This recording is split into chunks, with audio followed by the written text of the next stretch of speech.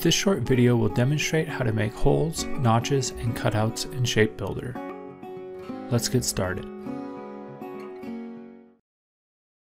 In ShapeBuilder, any shape, no matter how it is created, can be turned into a hole by simply selecting the shape and checking the Is a Hole box in the Modify tab. Holes are visually identified by their semi-transparent gray color, which changes the color of the portion of the shape that they overlap. Holes can be moved and modified like any other shape. We can partially overlap the hole onto the shape to create a notch. Switching to the analysis view, we can see the flattened model that is analyzed by the program. We can fully overlap the hole onto the shape and see that we turn the rectangle into a channel.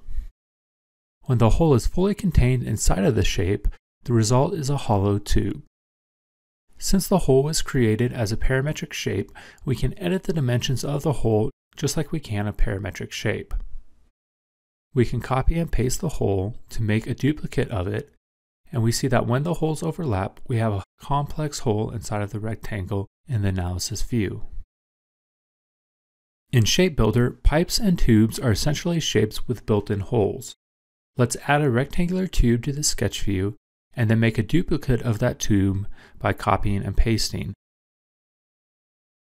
Switching to the analysis view, we see that the two tubes cut each other out. To only have one tube get cut out, we can switch the tube and the rectangle and make the rectangle a hole. Now, selecting the rectangular hole and the tube, we can merge the parts together to create the tube with the cutout. Next, we replace the tube that we switched out. Looking at the analysis view, we see that now only one tube is cut out instead of two.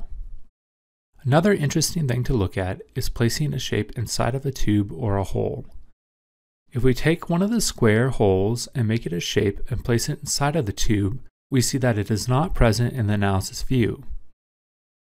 If we take that shape, however, and align it with the inside of the tube, it will not be cut out and it will appear as a part of the shape in the analysis view.